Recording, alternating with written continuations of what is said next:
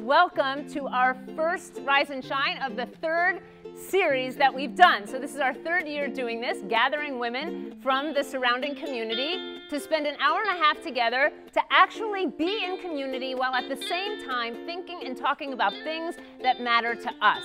So welcome, we are so glad to have you here.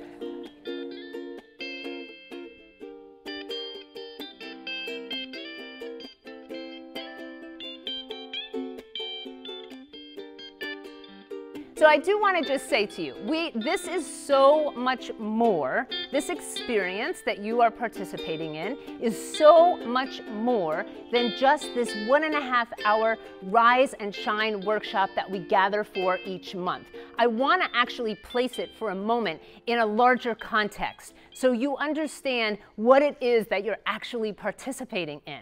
So let me try to do that.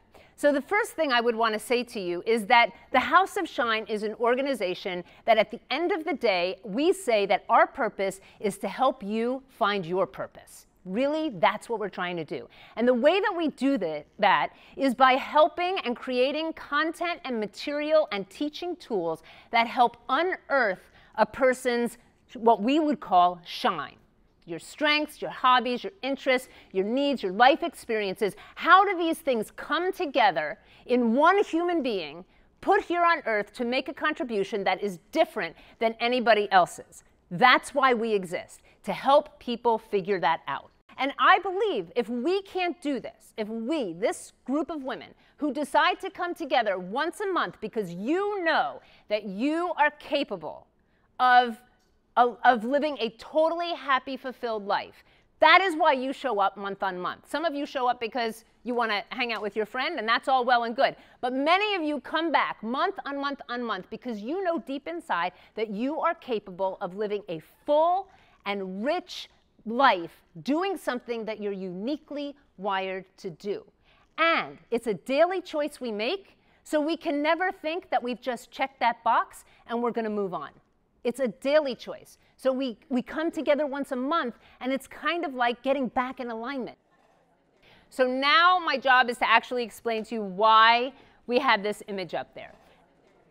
For the first time in history, in the year 2008, we became a world that lives more urban. So there are more of us living in urban settings than in rural or settings than ever in the history of the world, right?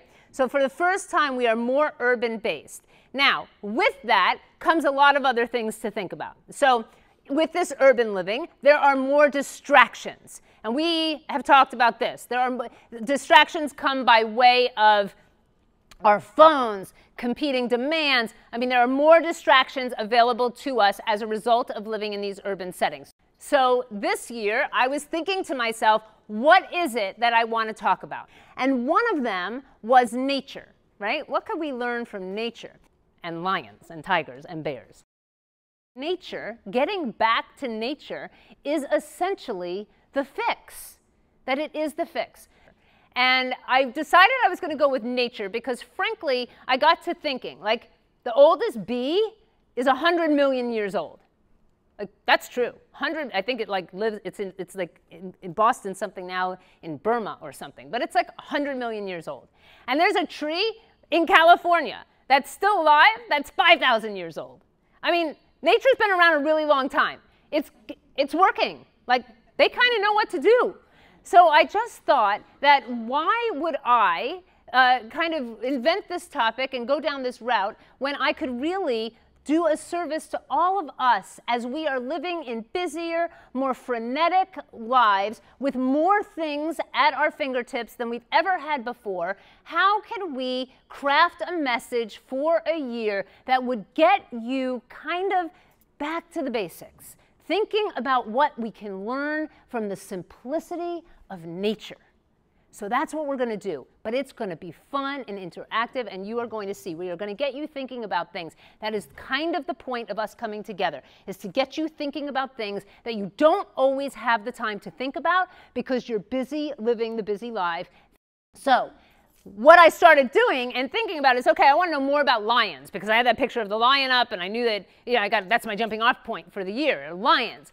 So lions, tigers, bears are also considered keystone species, a keystone species. So what is that actually? What is a keystone species? And what it is a species on which other species in an ecosystem largely depend, such that if it were removed, the ecosystem would change drastically. And I cannot think of anything or anyone to be more considered a keystone species than women. We are a keystone species. So it just stands to reason to me. When I read that, I thought, yes, that is exactly it. We are a keystone species, and this is why this hour and a half that you give yourself once a month to think about how you are doing in relation to you. How are you doing for you? Is so important, because the influence that you have on your ecosystem is huge in big ways and in small ways. Right? My ecosystem. You might have down your entire church community. These are, again, kind of large categories under which there will be more. And so we have to acknowledge that these things, that even though we feel privileged and happy and lucky and we're relatively okay where we are in life, even though that might be the case, it still can manifest in stress. So one of the reasons why it's so important to understand the full notion, the fullness of our ecosystem, because stress could be hanging out here on this little branch that you didn't even acknowledge. That we throw this word stress around, and maybe in some ways we use it so much that we normalize it.